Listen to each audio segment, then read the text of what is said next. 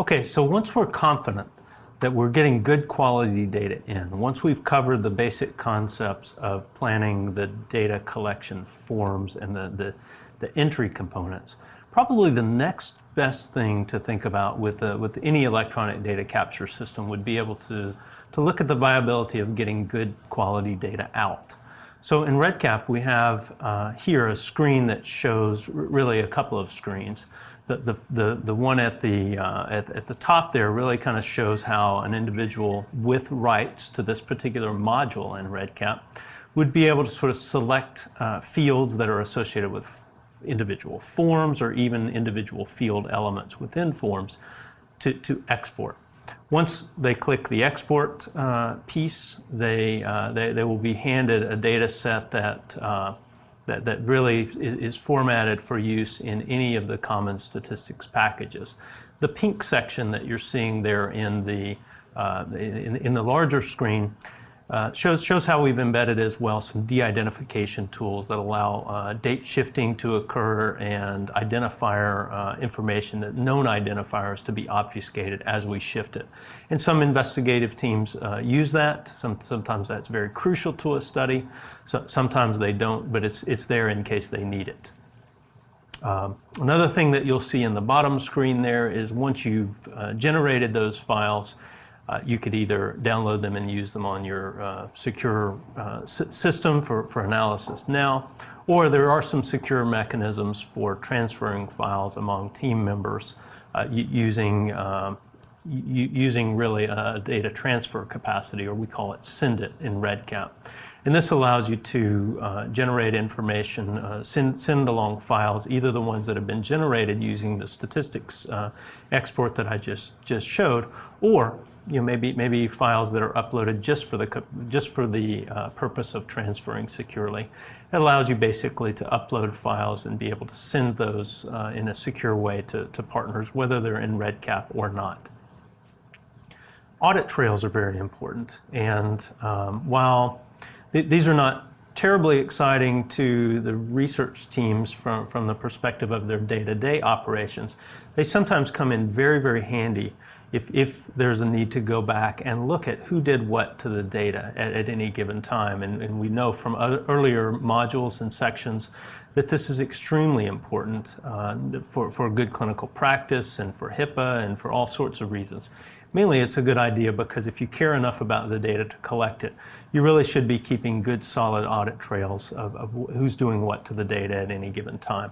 There are some logging features within REDCap that are not easily viewable by the end user that have more information even about who viewed what data at any given time.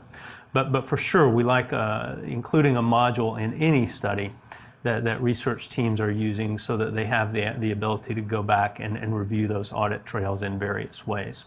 This is extremely valuable for submitting studies to the Human Subjects Review Board or the IRB if you're in the US.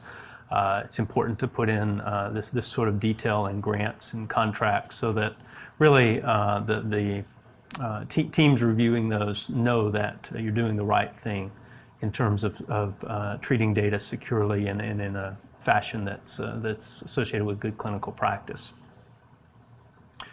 Another thing that's important in any electronic data capture system is the notion of rights. In REDCap, any individual can be added to a study.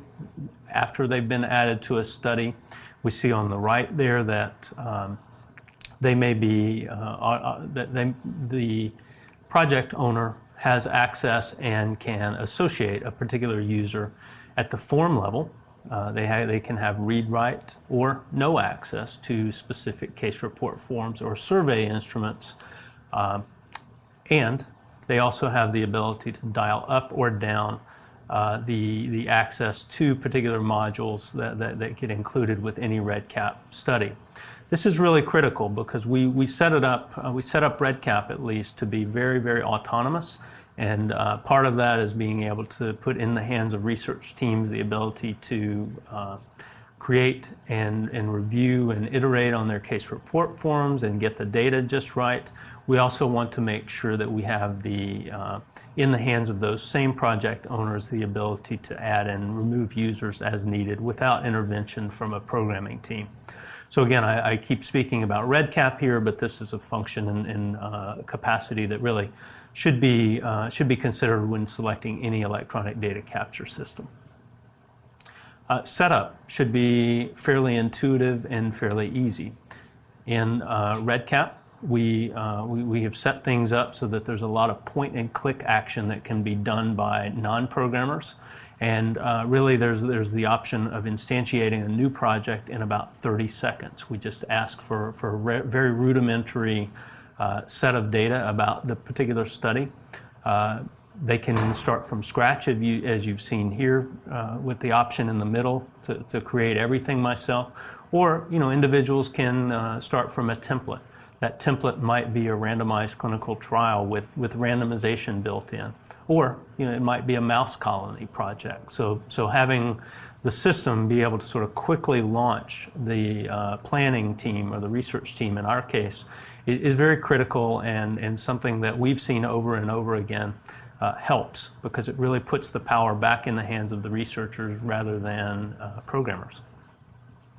Again, in the REDCap system, that instantiation of a project goes fairly quickly. There are tools, there are point and click tools that we'll see a little bit later that allow real-time case report form and survey creation by the end users. In some cases, there is a need to, if we're doing a longitudinal study, maybe there might be a setup of study events that could then be used in a scheduling module when you're scheduling out patients. So just easy point and click, non-programmer use of the tools is again sort of one of those things that should be a consideration for EDC projects. In REDCap, we're not. We love the point and click work if we're doing small to medium sized studies, 30, 40 questions. It gets a little bit cumbersome if you're doing 4,000 questions for a study over a longitudinal period of time. And so one of the ways that we've kind of designed around that is the ability to have a data dictionary that can be created that has all of the elements about the data that you're going to be collecting, which forms, whether it's a select box or a type in box, et cetera. Have that all represented in a table-based program like Excel. And so that you can import and export and be able to sort of manage the metadata or the data coding at the file level rather than doing all of the point and click work. This is also very convenient for studies where you want to share with colleagues. I've got another group that's using REDCap at another institution. Hey, we'd love to be able to reuse some of the work that you're doing and not have to reinvent the wheel. And by the way, that really might help us to share data later on if we go that route. So it's very easy in this file-based methodology to transfer the data dictionary or the metadata for the study around from site to site and thereby get up to speed very, very quickly in the new study. We've mentioned in earlier sections that one of the things that's very important is in planning data collection and strategy is sort of the reuse of validated instruments whenever you can. We also showed in an earlier section library that is available for use by REDCap users to make it easier than coding all of those validated instruments into the electronic data capture itself. Here's another shot of that library front screen. And it goes through the validation considerations, the licensing agreements, et cetera. And if you are coming from REDCap, there is a function that will allow it to automatically shoot the metadata for this particular instrument into your study capture protocol so that it's there just as if you had gone through either the point and click method of creating the case report form or survey or the file-based method that we talked about in the last slide. So in any electronic data capture system, one of the things that you want to look for is ease of use, because you really want to reduce the training costs associated with your staff. And if you're doing multi-center studies, maybe as a coordinating center, you certainly want to reduce the staff training time at places that are remote from you. So what we do in our system, again, we really put a lot of stock in putting the power in the hands of the research teams that are conducting these studies, we try to be very liberal about including inline video documentation within the platform. We found that people will typically watch a 2-minute video where they will not take the time to download a 2-page Word document or a PDF document with a manual of instructions. So we've found a lot of bang for the buck for including those and embedding those videos just in time, just at the point where you might be wondering, hey, here's something around what you're doing right now that should take 30 to 45 seconds to watch. People will watch those and there'll be less questions downstream. So we found that in addition to being able to upload files at the person level, if we're doing a human study, in a case report form, maybe that use case would be, while I'm looking at this individual's demographics, I have his signed consent form in a PDF, and so I want to upload that data and associate it with a particular case report form. That's all doable. We found as well that it's important to think about study level files, and so in REDCap we have a module called the Project File Repository where end users can upload study documents not necessarily associated with an individual person, but associated with the entire study, maybe an overall consent form. In the middle section there, we see data export files, and that's where individuals can go in and find sort of a static copy of data any time that it's been exported. We go ahead and park a version of that, the sort of snapshot of that data in the form of export files in this repository as well.